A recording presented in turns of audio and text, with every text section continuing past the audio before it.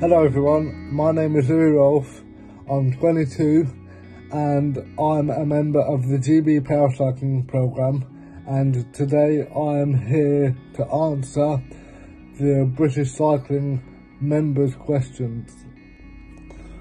The first question is, what does a normal training day look like when we're not in lockdown?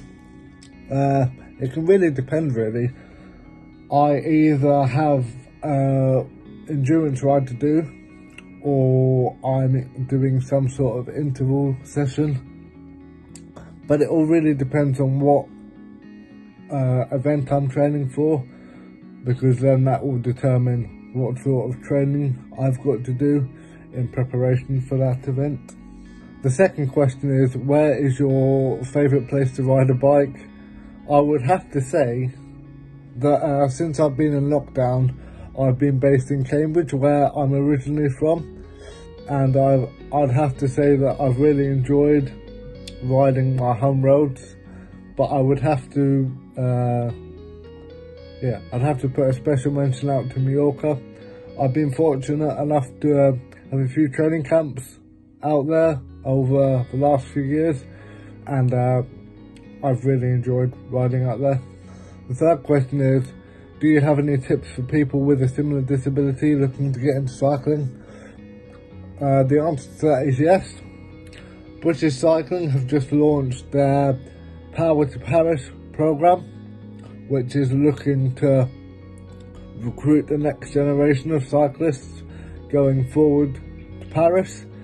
And if you are a keen disabled athlete, I would definitely recommend going onto the British Cycling website and looking into that programme, because after London 2012 I was recruited through a similar scheme, and just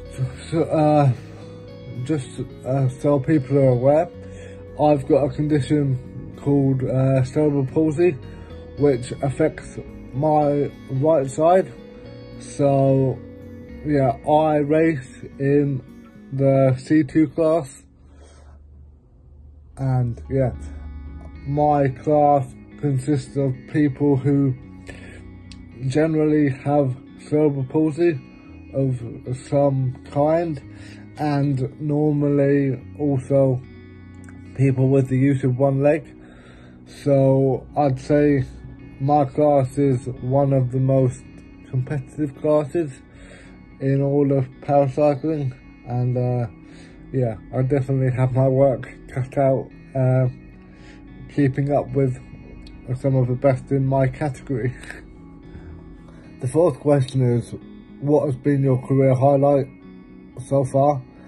My answer to that has to be my bronze medal at the Rio 2016 Paralympic Games in the individual pursuit, and that's purely down to the fact that although I was fortunate enough to win gold in the team sprint at the same event, I think my bronze medal in many ways means more to me because of the fact that it was all my own work, and I have no one else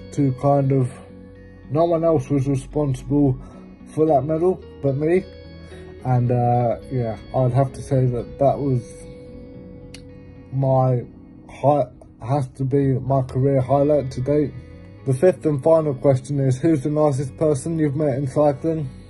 This is a really hard question because I've met so many amazing people over the course of my career, but what I will say is that